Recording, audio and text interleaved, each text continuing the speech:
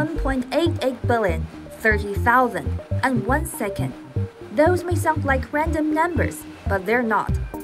What you see behind me is one of Cainiao Global's Cainiao branded warehouses. The preparations for 11/11 Global Shopping Festival is ongoing. Let's go in to find out. Cainiao Network, Alibaba's logistics arm, processed 1.88 billion packages in last 11/11. In China, Cainiao has more than 30 branded warehouses like this one. In all, they cover over 1.7 million square meters, equal to 250 football fields.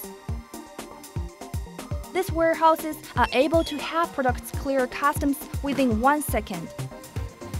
This makes it possible for consumers to get premier goods from the other side of the planet just with a click.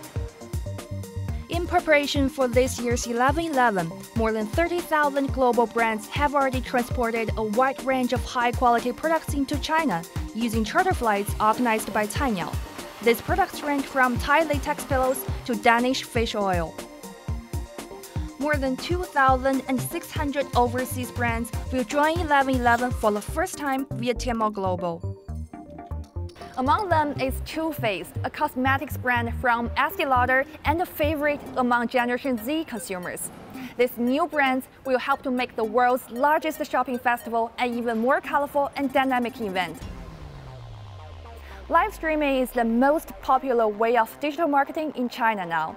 Cainiao Global has set up live streaming tours in the bonded warehouse. So it serves as a huge studio where KOL broadcasters can promote to their audience the goods from around the world. Supported by a robust digital infrastructure, 11/11 seamlessly ties global brands with China. For Chinese consumers, they unbox their packages.